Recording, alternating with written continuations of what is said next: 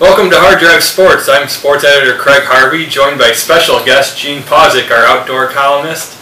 This week, Gene's going to tell us the good spots to fish and the life outdoors. Gene, where's a good spot to go? Right now, as soon as it warms up a little bit more, just about anywhere.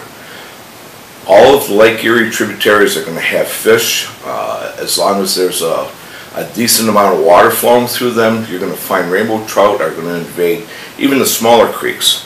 Now, this will happen while the water's cold. As it starts to warm up, as we start getting closer to Easter time or whatever, you'll see suckers will start invading the streams. But for right now, you're going to see a lot of trout in the streams, and they're going to travel. Sometimes they're going to be there, sometimes they won't. The more people that you get walking or fishing through the streams, then all of a sudden the fish are going to start shying away.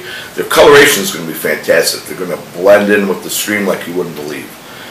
But you catch these beauties right now, especially the ones that are fresh run trout. They are going to be in their most beautiful springtime coloration.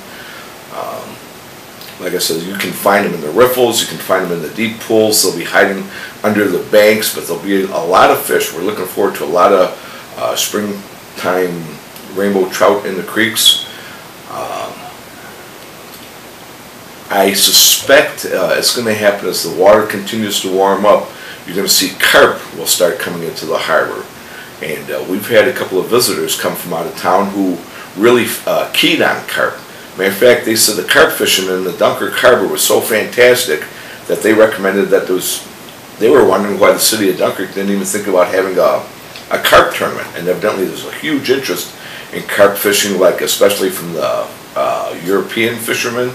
And these guys spend an awful lot of money on gear designed strictly for carp, so that's an awful lot of fun. The channels, I've heard that the channels over on Chautauqua Lake are starting to open up, and you're going to start seeing calicos, also called crappie, will start invading the shallows. Perch have been biting all along on Chautauqua Lake in a variety of depths. They should be available near the shoreline for anglers. Bullheads are going to start biting. They'll be biting during the daytime, during the evening. You can fish for bullheads right off the city pier by the Verizon.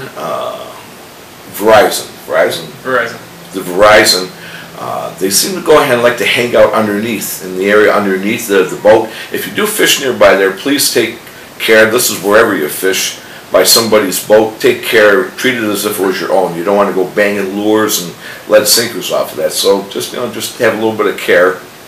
And also along the shorefront behind the Chadwick Bay Marina and the Clarion Hotel, that entire area, especially towards the shallows where the mud is, the shallower end, you can go ahead and expect to get some nice bullheads. So they'll range in size from 6-7 inches up to possibly 2-pounders.